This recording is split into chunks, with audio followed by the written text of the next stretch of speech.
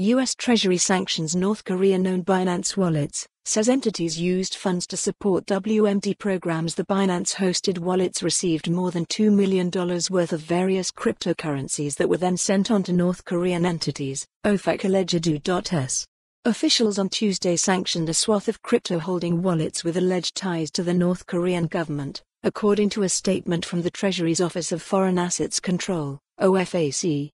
The blacklisted wallets, which contained Bitcoin, Ether, Tether's USDT and Circle's USDC, belong to an individual named Sang-man Kim, a 58-year-old North Korean citizen, OFAC alleged.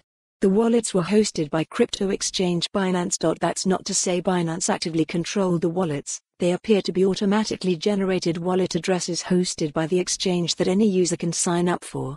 There have been no transactions to or from these addresses over the past year, according to blockchain data.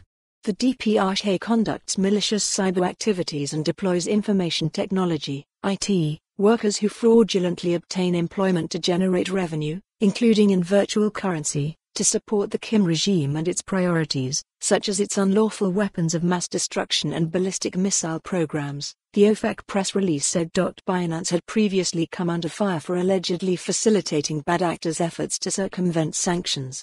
The exchange has since implemented stringent policies to purge North Korean actors from its platform, Binance financial crime compliance head Tigran Gambarian told CoinDesk in April. North Korean-linked hackers have executed a number of sizable exploits in the digital assets industry.